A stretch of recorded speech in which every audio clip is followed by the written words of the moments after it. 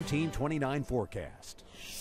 Well, it's just a matter of time before our next snow arrives. Let's get right to it. A lot of weather to talk about. NBC 29's live Doppler radar shows it looks like it's raining, sleeting, and snowing, but it is up in the clouds. It's not reaching the ground just yet. The atmosphere here at ground level is too dry to support the rain and snow to reach the ground, but that will change in a hurry later on this evening. It's snowing at an inch or two per hour from the capital city of West Virginia and Charleston down to Pikeville. Now, the heaviest corridor of snow is going to stay to our northwest this go around. So for our area, we're going to get an inch or two up to 4 over especially the higher elevations and over into the Blue Ridge Mountains. But we've had a season's worth of snow today in Nashville. They picked up more than 5 inches of snowfall out that way in a matter of a few hours. Lexington, Kentucky as well. So this entire system is pushing eastbound. Now there's some drier air pushing in across Southside Virginia. So it's not too far away as you head south of the James River. There's not going to be any accumulation. We'll talk about that in a moment.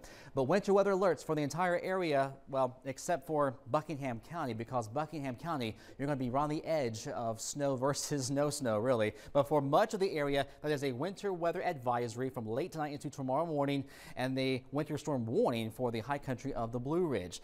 So let's take a look at it hour by hour. Our futurecast shows maybe a little brief rain and sleet at the onset at 9 p.m. Here's 11, midnight, snow, heavy at times, heavy snowfall. That's going to be the peak of it at midnight. And then by 2, 3 a.m., it's out of here. Sunshine returns for tomorrow afternoon with no new accumulation. Now, our global forecast models for Charlottesville show anywhere from 1.5 inches to 4 inches of snow. So there's a pretty wide spread there. And in Stanton, in the Shenandoah Valley, your global forecast models are showing anywhere from, say, 2.5, 3, up to almost 5. So our forecast model, this is the high-res model that updates constantly. It's showing, in general, 2 to 3 inches for Charlottesville, east of the Blue Ridge, central Virginia. So not nearly as much as what we had on Monday. It will be a wet snow, but this is not enough to bring down a lot of trees or power lines. So that's certainly some good news. It's also not going to be quite as wet, not as much moisture content in the snowfall like we had on Monday. 4 to 8 over the higher elevations and 3 to 4, maybe 5 in portions of the valley. But look at that sharp cutoff.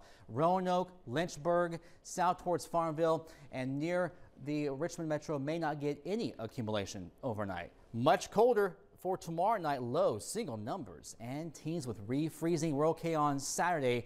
Our next system arrives on Sunday in the form of rain and not snow this go around. Overnight tonight, lows will be in the 20s and teens by daybreak with a quick 1 to 4 on average. For tomorrow, the snow's gone. Cold sunshine with a brisk breeze. Watch for slick travel in the morning. And then your 7-day forecast shows us a cold night tomorrow night with refreezing. 30s on Saturday with chilly sunshine and a chance of rain later Sunday with highs in the 40s, and overall a quiet weather pattern next week.